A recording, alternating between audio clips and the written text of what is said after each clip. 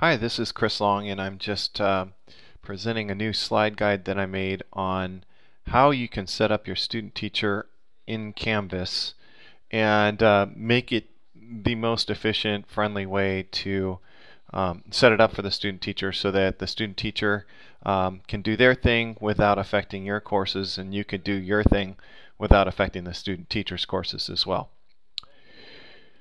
So having a student teacher, from my experience, has been one of the most rewarding experiences of my career. But the problem is it can also be a lot of extra work and it can be daunting at times, especially at the beginning of the school year. But it's really critical to get our student teachers off to a good launch and a good start and hopefully headed in the right direction. So hopefully these slides will help you make this process easier, and you'll find this beneficial, and more importantly, your student teacher will be more successful as a result. If you do run into any problems or find any errors in these slides, please let me know, and you can email me at clong@hbuhsd.edu. So in Canvas with student teachers, we found that there's basically two options that we can come up with for adding them to your courses. One, you can add them as a TA, and that's pretty simple. You can just go to your course that the school has set up for you already, and you can click on People, and then you can add a person, and you would use their email address to add them, and then they're in your course as a TA or a teacher. But what they do in your course will populate to other sections if they're not careful. I know they can use the differentiated assignment feature to kind of not do that, but if they're going to be doing a lot of that and you want them to have more anonymity in ownership, I would encourage you to use option number 2, which would be to create a separate course for them. So you're going to create a course yourself for them, and then we're going to move those sections that they're teaching into that new course. So before we do this process, and it's called cross-listing, the situation is like one of two things usually. On the right, we have a student teacher with all sorts of questions. They're locked out of the system entirely, and they're frustrated. They don't know what to do. On the left, we have the student teacher trying to work under the master teacher with all these courses linked together in the same course. And it's not really ideal. What we want to see after this process is something that looks like this. Here we have a teacher. They've got period 3 and 4 of CP English 3 that they're teaching, and that's the master teacher, David. And over here, we also have the master teacher in here as a teacher, but the student teacher as well is in here. Notice the smile, and they have access to just their periods 5 and 6. And it's a much better situation, and then there's a wall kind of between these two courses. If you'd like, you can also add your student teacher as an observer in your class, period 3 and 4 that you're teaching, so they can look at what you're doing and maybe get ideas to put in their course, or you could add them as a TA there as well, so that they can import officially content from that course to their course that we're going to set up. Before we get going, I want to give you some general warnings on cross-listing. Number 1, the enrollments for the sections are moved, but not the course content or grades. So just enrollments, just people, in other words, mainly students that we're talking about, and observers linked to those students. Because of that, this is best done early in the semester. I usually do not recommend cross-listing after 2 weeks into school unless you're absolutely starting from ground zero. This process can be undone, but assignment submissions and grades and the content are not moved back to the original course automatically when this is done. And because of that, this can be really difficult to recover. If you ever are in that situation, my tip before you uncross list or decross list is to download your gradebook first, and be sure to click on this link if you don't know how to do that. All right, so let's get going. Before we make the jump, we want to be mindful of a couple of things. Number one, does your student teacher have a school assigned email address? 2, does your student teacher have a school assigned Canvas account? And lastly, 3, hopefully they know their passwords to and logins to all these accounts above. If not, for our school district, we communicate that through the AP of guidance in charge of our student teachers and our HR department. All right, so there's basically generally here 2 steps that we're going to create.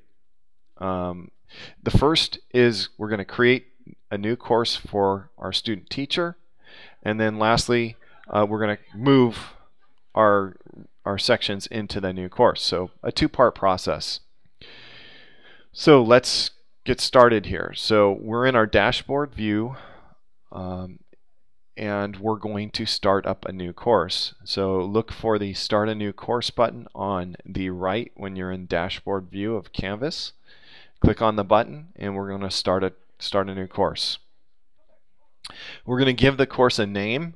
When you give the course a name, I recommend keeping the official name that the school has named the course with, and in parentheses adding the student teacher's last name so you can easily distinguish which course is which in your dashboard view.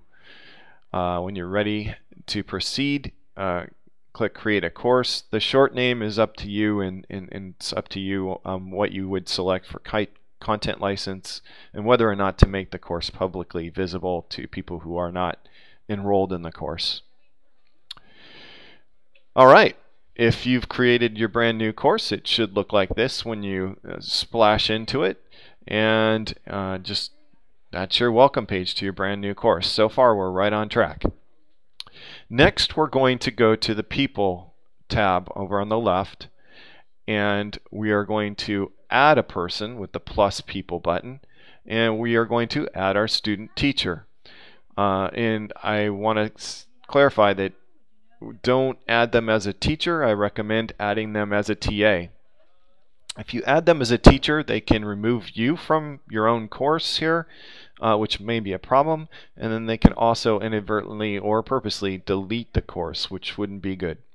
So TA is the best for student teachers, and they can do everything they need to as a TA, we found. So when you do this, you're going to use their school assigned Gmail address or email address that's connected to their Canvas account. So they have to have that before you can add them. Select TA.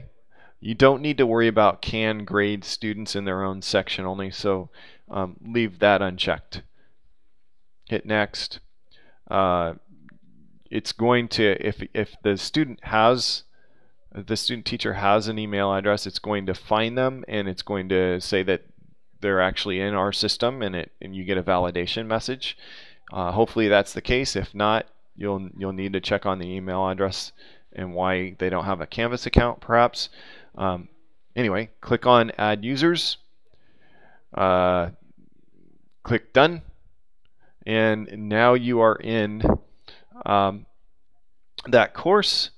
And you can see that the student teacher has a pending invitation for getting into that course. Next, you're going to click on the URL of the course. If you double click on the number, usually it's a 5-digit number, double click on that. It should highlight, and then you want to copy it. For Windows, you can use Control-C. For Mac, you can use Command-C. Or you can just write this number down. We're going to need that for our second step. Okay, our second step, speaking of which, we're going to cross-list our sections to the new course that you just made for your student teacher. All right, before we do that, a little tip about starring. If you go to Courses and then click on View All Courses from the left there, you'll see a page that looks like this. And most people, probably they're all gray stars. If you want to control exactly what you see in your dashboard in My Courses, star them. all you have to do is click on a gray star and it makes it gold. Unclick or click again and it makes it gray. So the ones that you star you will see unless you haven't starred anything, and then you're just going to see all active courses. Alright, so going back to our dashboard view, we see the master course there that the school made for us, CP English 3A. And what we ultimately want to do is move period 5 and 6. Those are the periods the student teacher is going to be teaching into the new course we created, which you see in red there. And so what we're going to do to get started is we're going to click on the CP English 3A, click right on that name. We're right there. We want to go down to settings, so click on settings.